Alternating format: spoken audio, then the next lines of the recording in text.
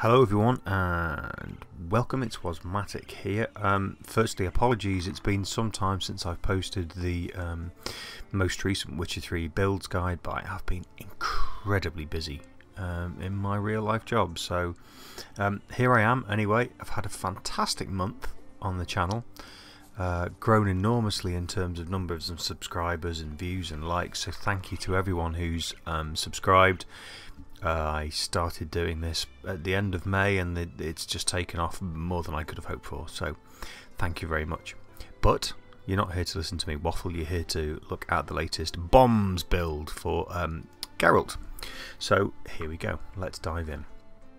This is a very specific combat build, meaning that I have built this with a very specific combat style in mind. Therefore, the points and the way that I play this in the game is very much based around a very linear style of attack. You'll understand more when I show you how it works. But it's an alchemy tank build, so we're going to try and maximise hit points or vitality as much as we can. So you will see, to start off, you build your alchemy tree. You want to grab 8 skills in alchemy. My recommendations would be you put 5 out of 5 points in heightened tolerance, which will increase your potion overdose threshold by 25%.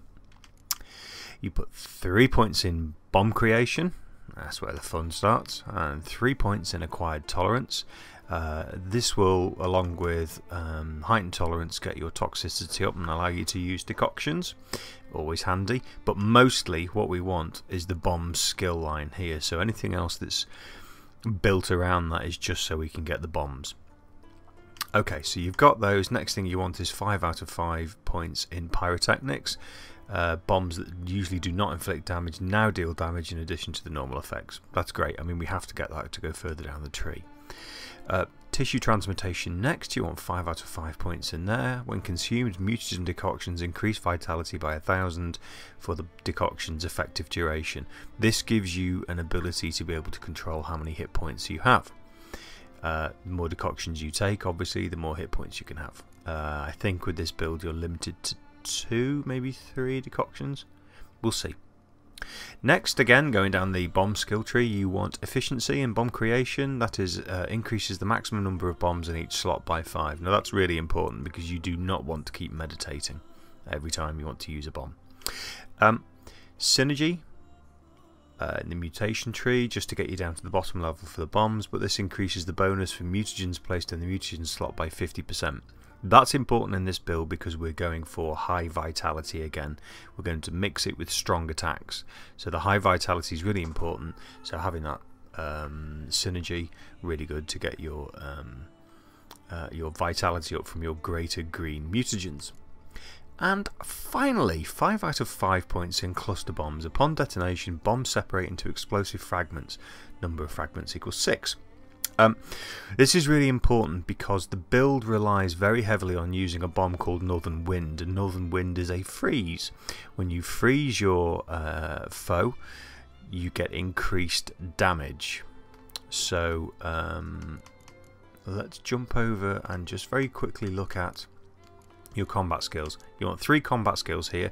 Now you could, if you wanted, grab muscle memory and precise blows if you prefer using fast attacks.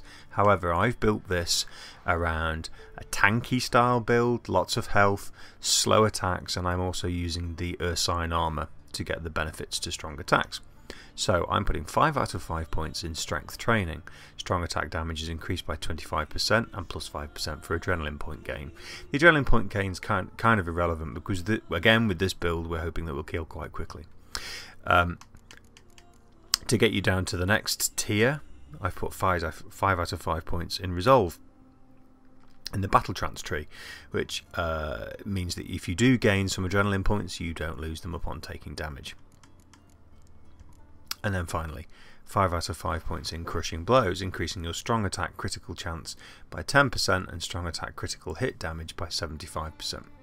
So you're getting a fair bit of damage out of there. So you've got 11 skills in total, and then your final skill. Now I played around with a few bits in here. I looked at using metabolic control, increasing the maximum toxicity by 30 points and maybe trying to shove another decoction in to get the vitality up a bit higher.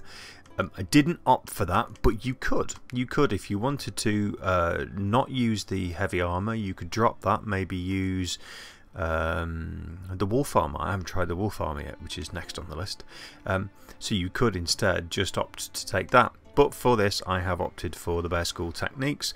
Each piece of heavy armour increases vitality by 5%, so I'm really, really maxing out my vitality. Now you can see without any skills slotted, just from my mutagens I'm gaining 7,580 vitality in total. So when I start to build this, you will see as I drop these skills in how much we can gain in vitality. Now I think in total I managed to get it to about 13,000, which is a pretty good level of hit points for the build. So let's drop these in there and there, and then to finish off that tree we will drop in the Bear School techniques at the bottom. So there you go. That's got us to 11,206. That's pretty good. Now if I take 2 decoctions, that should take us to 13,206. So the last tree you use for your strength training, sorry, for your combat skills, to get your damage up. Now your damage will be boosted. This isn't significant amount of damage. If you look at the DPS of the silver sword and the steel sword, it's not a huge amount of damage, but what you are going to do is you're going to actually increase the amount of damage you do by the bombs that you use. You will see when I explain it. So we're on vitality now, 11,206. So let's pick some decoctions. I did have the ones I wanted to use mapped out, but I've completely forgotten. Now I've started talking what they are, so just bear with me a second. Okay, so one decoction is Alchemy Creations can be used 1 additional time. That will give you an additional bomb. So there you go, you got more bombs. And then, okay, so the other one I take is Arch Griffin Decoction. If stamina is available, strong attacks consume all of it and reduce the struck foe's vitality by 10% after the normal damage is calculated. So, because I haven't got Rend, I think it is, let's have a look. Because I'm not going all the way down the strong attacks tree to get Rend, then that decoction gives us the ability. So you'll see now anyway, our vitality's gone to 13,206. So that's a pretty handsome level of damage. Now the bombs that you want to use, or that I have slotted for this build, is Northern Wind, freezes foes, blows landed on frozen foes deal additional damage. So effectively, and this is why we want the splinter effect to get 6 splinter bombs. If you're fighting a single monster, that's fine. You throw a bomb and it'll freeze it. You run in, do a strong attack, coupled with the decoction, you're going to do quite a bit of damage. If you are fighting a group of, say, neckers, then throwing in the Northern Wind will freeze most of the group, and then you'll just have to run in and quickly hit them. You've got plenty of bombs, so there you go.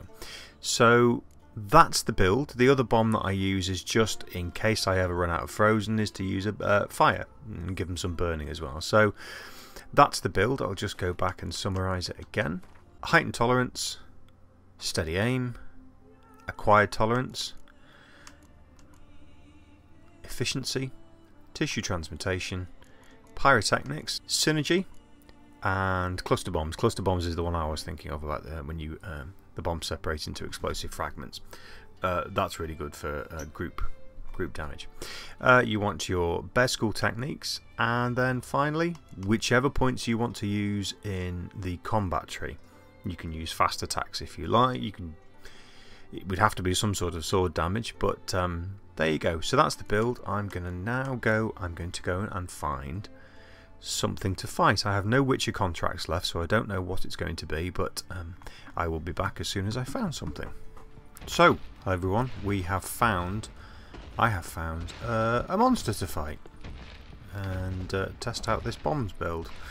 So, one bit that I forgot to tell you is the potion that I am using is just for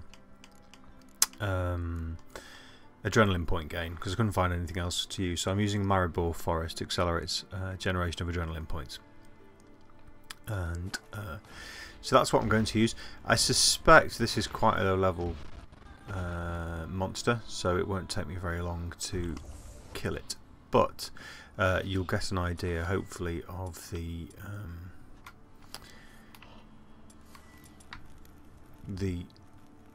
combat style. If I can get it to work, of course. So it's a freeze bomb in, and then strong attacks, strong attacks, strong attacks, and obviously with your high hit points you're not taking much damage at all. Let's see, another freeze bomb in, and strong attack, strong attack, attack. It doesn't freeze them for very long, apparently.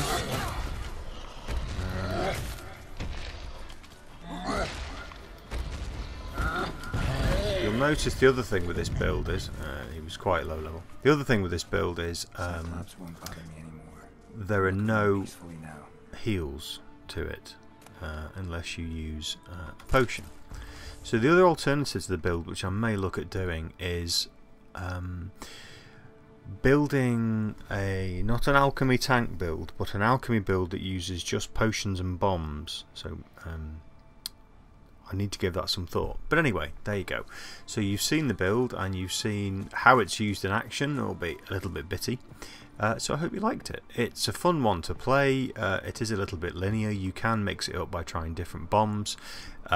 So I hope you enjoyed that. I'm going to be looking at doing some crossbow and oils builds, I think, in the near future, because I've not really tested those out too much. I think probably oils I will mix with fast attacks, which would be interesting. And crossbows, I don't know yet, so wait and see.